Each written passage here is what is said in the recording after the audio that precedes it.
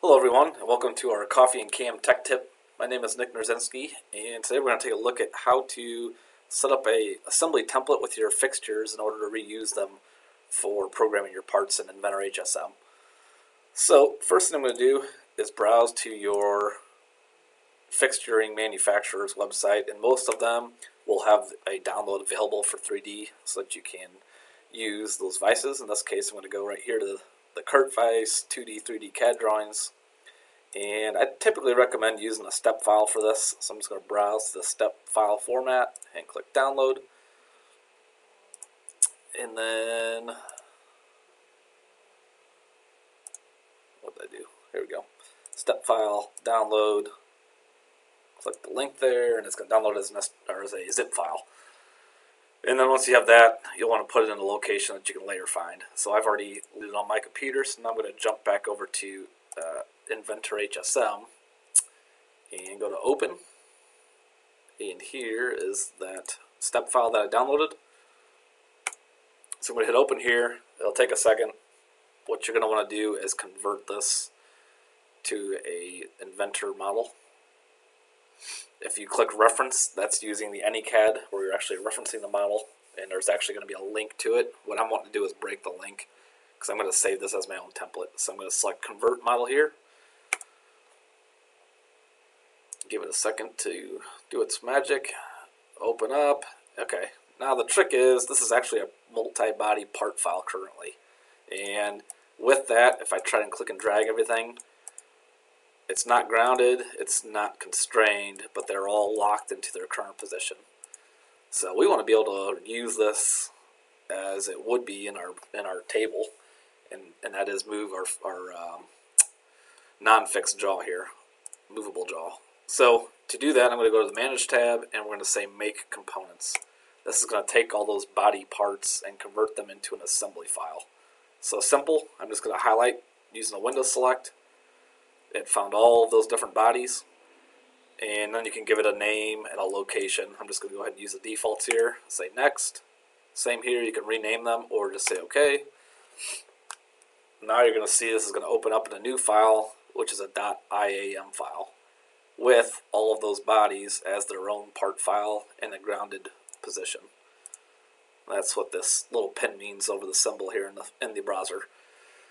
So with all those grounded, that is typically what I want except for the movable parts. So I'm going to unground the movable jaw by highlighting them and unchecking the ground button there. You'll also see there are some screws and then this dovetail type of part that locks into that jaw. I'm not going to worry about that because I'm just looking for visual purposes, so I'm just going to go ahead and delete those. And it's going to ask you to save the file here. So I'm saving and then deleting the pins. Okay, so now I've just got those parts in there. So I'm going to use joints. If you guys aren't using those yet, you should really take a look at them. They can simplify your workflow quite a bit. So I'm going to just lock the bottom edge, center edge of both of these components. Right there and right there. So I put a rigid joint on there. Those two are now locked together.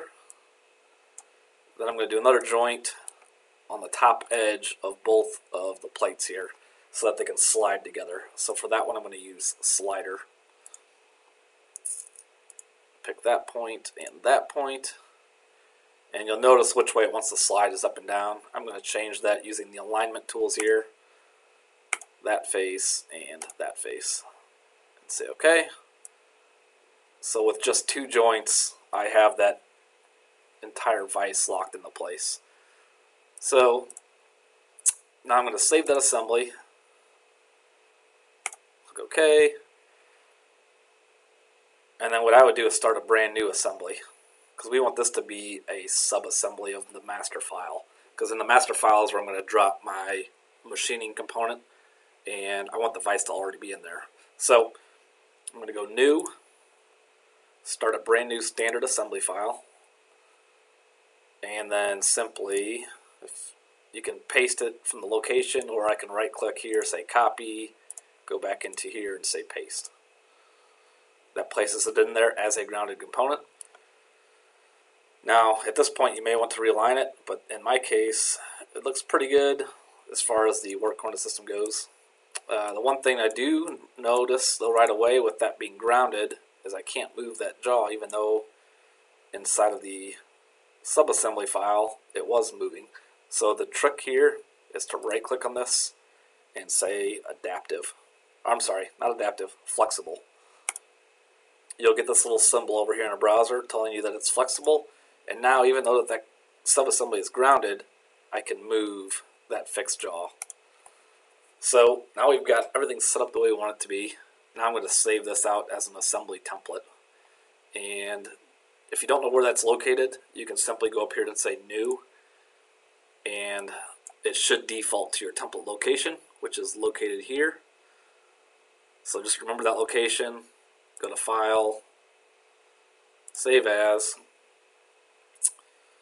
and let's see here. I had it open in a separate place so I can look at it while I'm doing this here.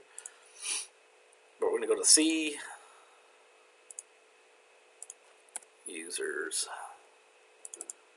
Public Documents, Autodesk, Inventor 2017, and Templates. And then I'm just going to call this Kurt Weiss. Click Save there. It's telling me this is not an active project. That's okay. This is in our template location. So now that we have that done, we can close these files. And the way that this is going to work is you'll just say New. And you'll see now it's located here in my templates. I double click that. Home the view here. I now have that fixture already inside the subassembly, or as a subassembly inside the master assembly. Now all I would have to do is go to Place, find, let's see, I might have the part here. Let's use this block.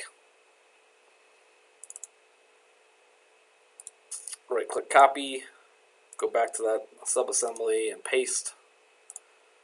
I can now just constrain that into place. You can actually use what we call, actually let's do this first. I'll say joint, rigid.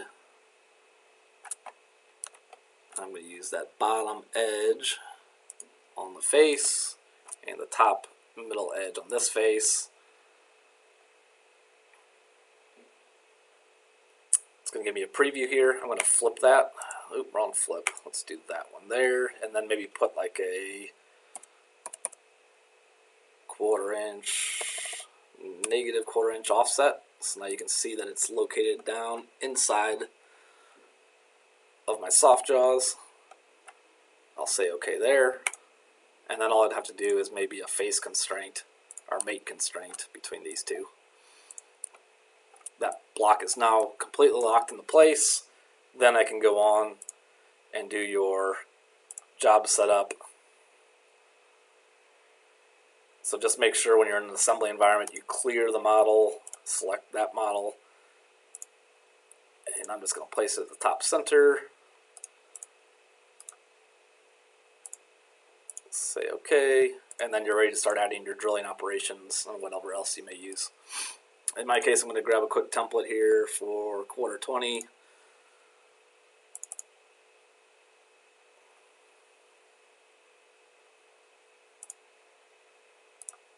Select my hole.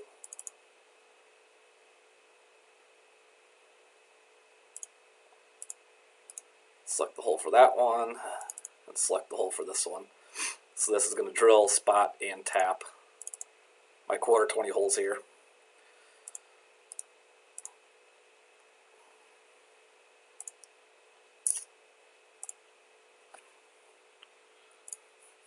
Alright, so hopefully that helps you guys out. Now you can reuse those templates or any of your fixtures and know how to set them up by downloading them from your manufacturer's website as a step file.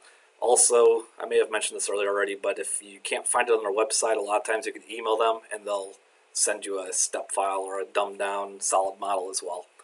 Hope this helps, guys. Stay tuned for more.